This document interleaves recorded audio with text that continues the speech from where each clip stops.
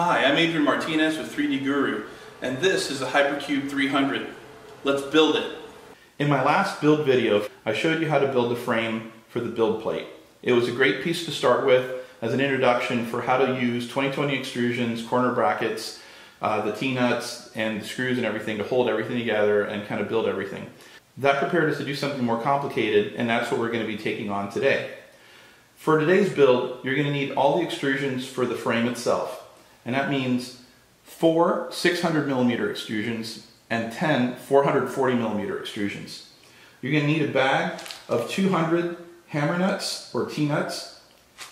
You're going to need a bag of 150 M5x8 screws and a bag of the 2020 corner brackets. We're also going to use our 3D printed Hypercube 300 assembly tool, 2 clamps, a straight 3mm hex driver, and a 3mm ball end driver. The ball end driver allows you to approach the screws at an angle and makes it easier to put certain parts of the printer together. To get started, we're going to need a 600mm extrusion and a 440mm extrusion. Place the 600mm extrusion into the jig like so it's pressed firmly against the back wall. And place a clamp on it. Then take your 440mm extrusion and place it in the jig, pushing it over so it's pressed firmly against the first extrusion. This beam will form the top beam of your printer. Then we're going to take a corner bracket with M5x8mm screws and T-nuts installed and place it right in the corner. Okay, let's clear this clamp out of the way. And because these are longer pieces than on the print frame or the print bed, we're going to tighten these up a little bit more just to make sure that they hold everything securely. Now we're going to remove the clamp, carefully take this out of the jig. Okay, and the 600mm extrusion being the vertical part, this is the top of your printer. We're going to now place the next beam down by placing it back into the jig and pressing it firmly in place. And grabbing another 440mm extrusion, placing it in here and pushing it firmly against the other extrusion. So we're going to place a clamp here in the middle to hold everything in place. We're going to make sure everything's pressed firmly in, and we're going to put another clamp here. Now this is one of the things that's really nice about this tool, the jig tool. When I first assembled my printer, I set the distance between these beams with a caliper. This is actually much more precise, and it's going to ensure that this is perfectly parallel and the spacing at each end, at the top and the bottom, are going to be exactly right. So it's a massive, massive time saver. So we're going to grab another corner bracket, place it in the corner. We'll remove the clamp and carefully push the jig off.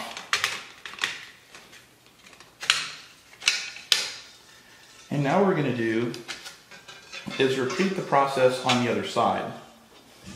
We're going to first rotate it in this orientation to make sure that we have the 600mm extrusion firmly pushed in place, and then the 400mm extrusion gets pushed across the side like so.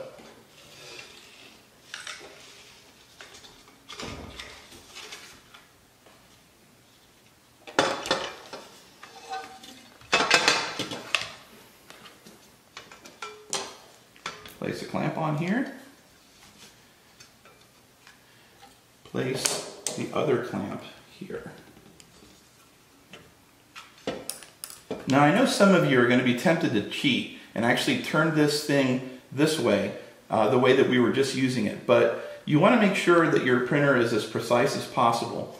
And in order to do that, it's important to push this 600mm extrusion against the back wall, just like we did with the first one, and then push the 400mm extrusion up against it tightly. And it's easiest to do with the tool in this orientation.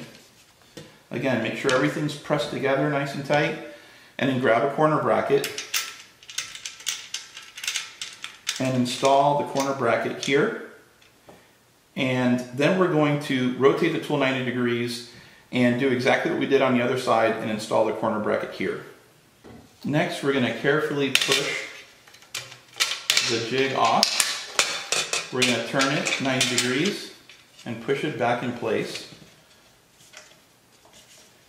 to make sure that it holds all the pieces in the proper orientation. We're going to put a clamp back on here. Make sure it's pushed down firmly, and put another clamp here. And then we're going to install the T-nut in the corner, or the corner bracket. We're going to install the corner bracket right there. Let's remove the clamp and then carefully push the jig off of the extrusions.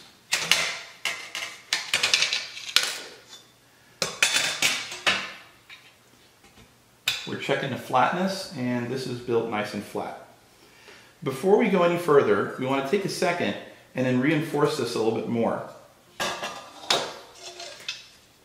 To complete this side, you're going to need to put extrusions in this corner and this corner also. Now we're going to use the tool in another orientation to set the spacing of the bottom beams, or the beam that goes across this area.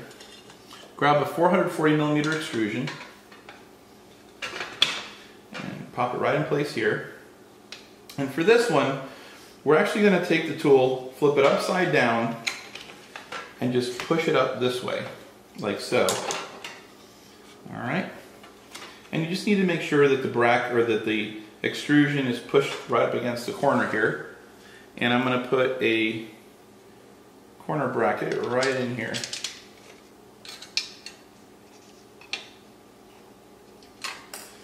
And we're going to repeat the process on the other side here.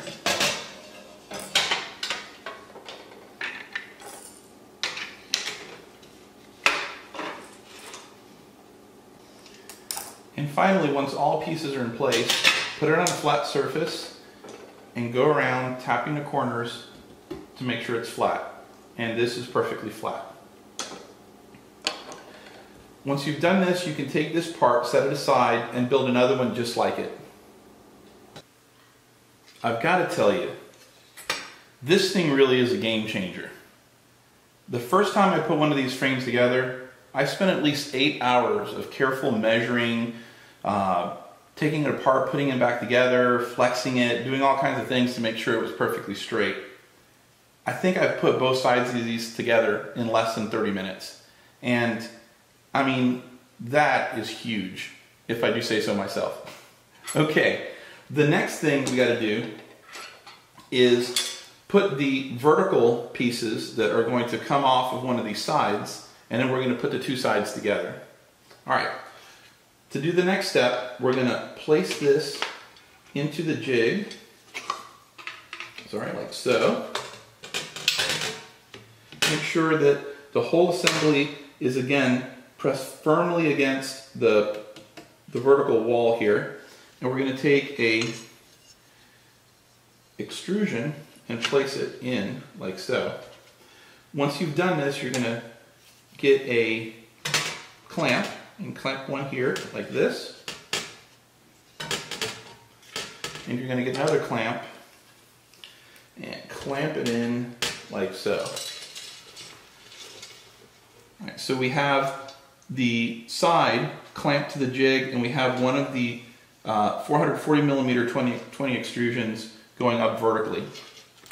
Now we're going to take one of our corner brackets, and we have to put it in two planes now. We're going to put one here. We're also going to put one here, and that's going to rigidly hold the component in place. All right. Now that we've got the corner bracket in place, you can see that we've got 3 aluminum brackets holding this corner together. It's going to make it extremely rigid. And that rigidity is going to be a big part of why your prints are going to look so great when this thing's done. So we've got one corner done. We're going to rotate around the other side and repeat the same process. Again, check visually that the nuts are square and in place, and they're looking good. We can now remove the clamp. We're going to move to the other side of the printer, and we're going to place the vertical pieces that go from here. Now, to do these, what we're going to do is we're going to turn the printer on its side, and we're going to assemble them just like we did for the sides by pushing this tool, in from the top, taking a 2020 extrusion and placing it against the tool here and here to ensure that it's aligned. And as you can see, it's perfectly aligned with the other piece because we use the same tool to place this one.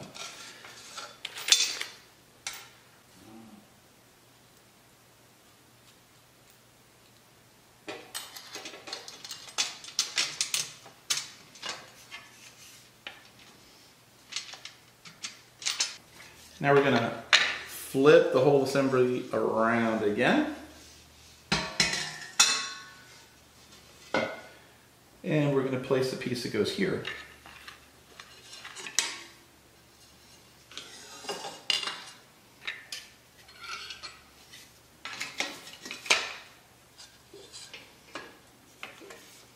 Just like so.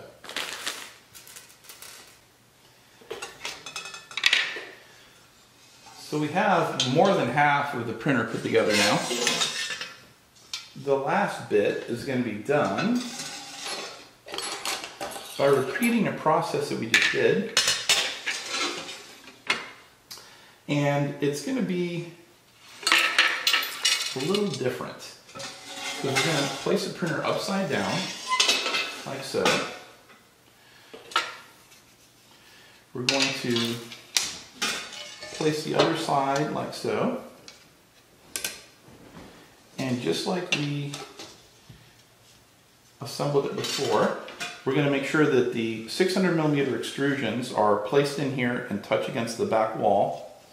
And the 400mm extrusions through here and are very firmly pushed against the vertical part.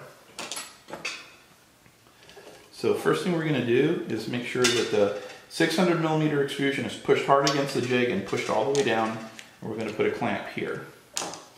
And then we're going to make sure that the 440mm extrusion is pushed firmly against this piece, or this extrusion here, and we're going to put a clamp there. Like that. Let me spin this around so you can see it a little bit better.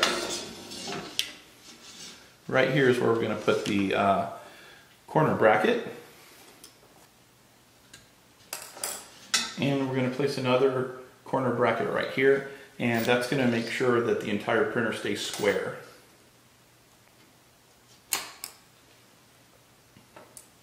Okay, now we can remove the jig, and that corner is done.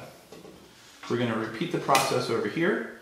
Again, the vertical extrusion is going to get placed in the jig so it goes against, the vertical extrusion is going to get placed in the jig so it goes against the back wall here. Like so. And the 440mm extrusion is going to push against it. I'm going to push it over, make sure it's nice and snug. Put your clamp in place. Again, make sure everything's aligned and everything's pushed into the jig as much as possible.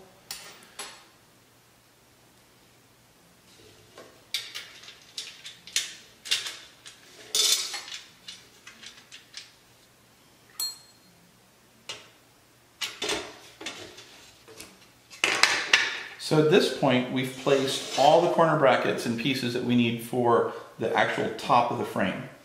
We're going to rotate the frame onto its side,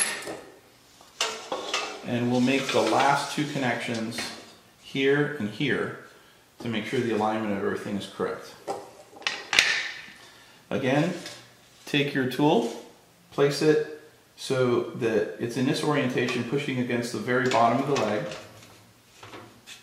Okay. And that's going to ensure that everything's held nice and straight.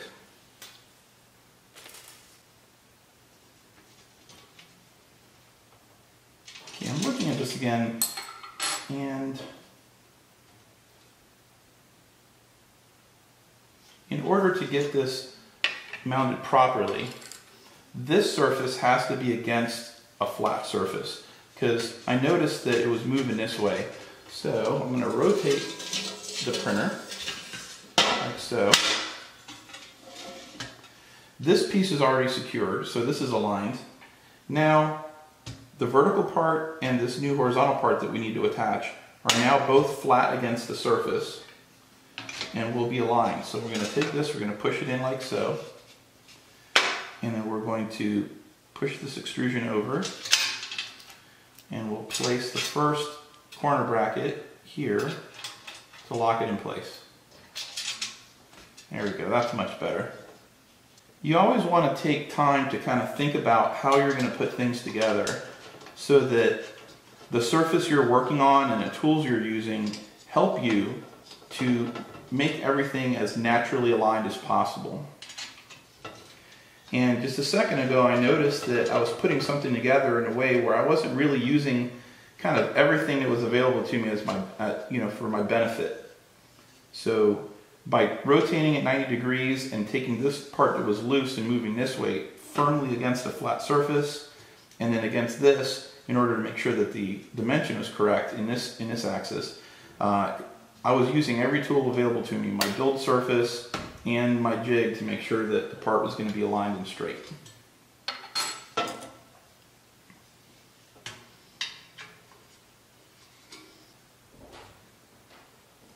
Okay, we're going to place this right here in the corner.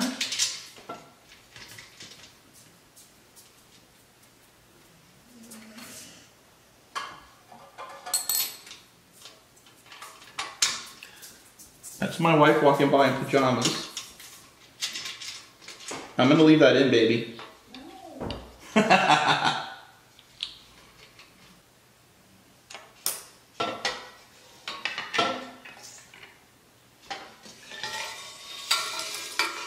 Now we're going to flip it 180 degrees. So again, we have the surfaces that are moving flat against the surface. We put the jig in place to push the bar up to exactly where it needs to be, and we will place a corner bracket here. Need a couple more corner brackets around the top here, here, and here to really secure it in place. Alright folks, that does it. We have assembled a Hypercube 300 frame.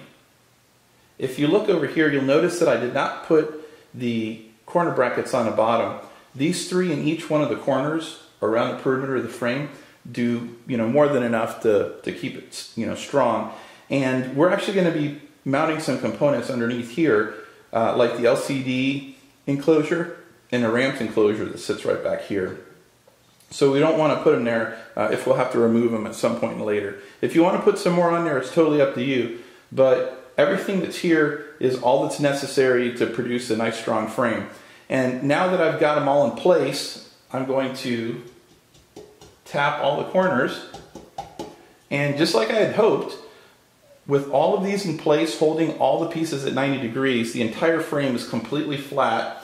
And it's sitting on my granite countertop, so there's no variations here. This is nice and strong, stout and flat. I hope this provided some good guidance for you guys.